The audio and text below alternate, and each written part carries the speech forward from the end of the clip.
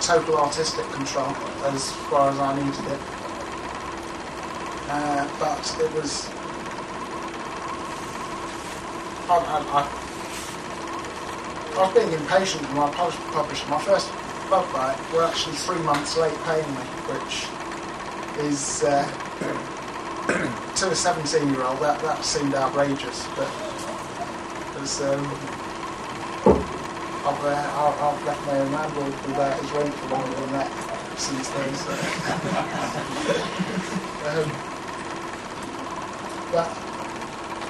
So in a fit of pique, really, I not only set up my own publishing house, but I also took it was their best-selling product off them without further recourse, because their contract was far lax than any fines in today's industry.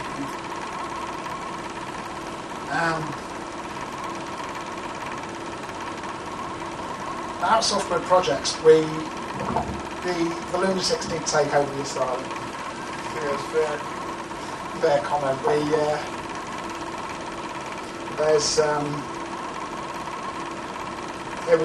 Most of us were very young, and we didn't have the self-discipline, and my partners, who were attempting to manage everything, they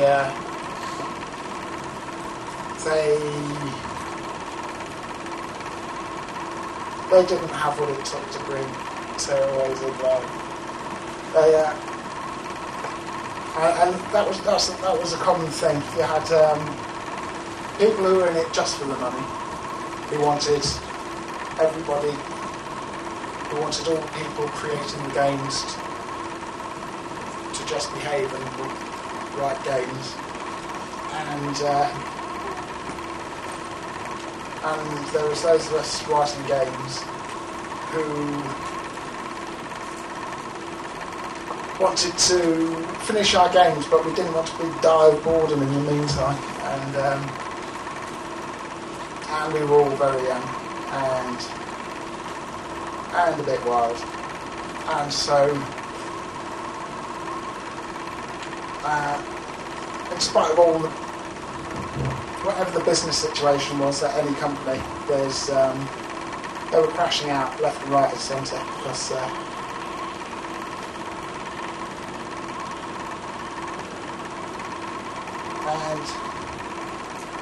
but it was a fun time, and we did produce the games, and we were selling them, and we were doing the business, and we were and the industry grew. I think it might have. One gets the impression that there was a lull in the industry when the 16-bit machines began to die. But I'm not sure if any sales graphs will show such a bit, but I'm not sure if everybody perceives that there was this sort of gap between the end of the Amiga and the start of the PlayStation. It certainly appeared the media were less interested in video games for a long time, and now, as Andrew said earlier, it is very much more expensive to develop a game. But actually, I want to put my personal view on this, is that I'm not entirely sure that the commonly received wisdom is that games cost millions of pounds to develop, and this perception is based on the fact that most games do actually cost millions of pounds to develop, and it's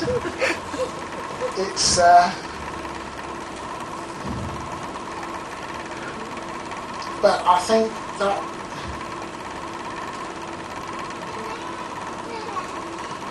in some ways that's no reason why you can't actually write a game in your bedroom by yourself. Well, maybe not by yourself anymore, unless you're also a very good musician and artist. But small teams of bedroom coders can still write games. But what we have today is we have a stranglehold on the market by the console manufacturers. And so you can't really bring a game to market without their permission. And any complaints about restrictive trade practices will be answered in a court somewhere in Japan at their convenience. And we should find out if you can afford a lawyer rich enough to know who their lawyer is. And I'm blabbering. But let's remember that Peter Jackson's best film, which I'm sure everyone will agree is bad taste. Yeah, that cost 10,000 New Zealand dollars to make, and there I rest my case on that subject.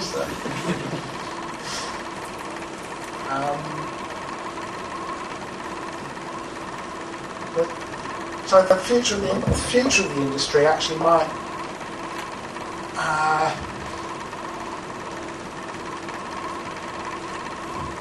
well, it's possible it might, like pop music, it might end up eating itself, and but then once it's eaten itself, does it still carry on?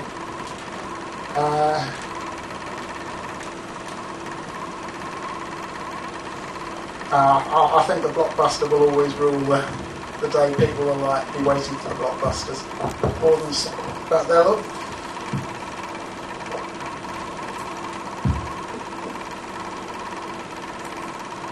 Okay, train of consciousness here. Just leave me humming. Yeah, it'd be good if everyone's got any questions there. Love that. What are you up to now? What am I up to now? I'm actually have recently been just chugging away, working on my own engines, my own tools, and ready for the but I'm giving up. It's, to be honest, right now I just want a job, because what I do is I get to a stage where I think I've got the time and leisure. See, one thing you don't realise is when you're a bedroom coder at your home is that how much your bedroom costs to run. And that's when you're using your parents' electricity and parents' fridge, and so that's a great advantage you have when you take for granted at the time. And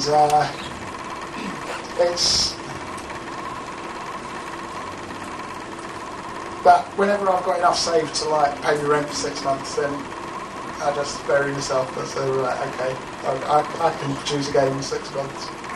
And naturally, if you remember that 6 months, any project you estimate will take 6 months, that actually takes 5 years.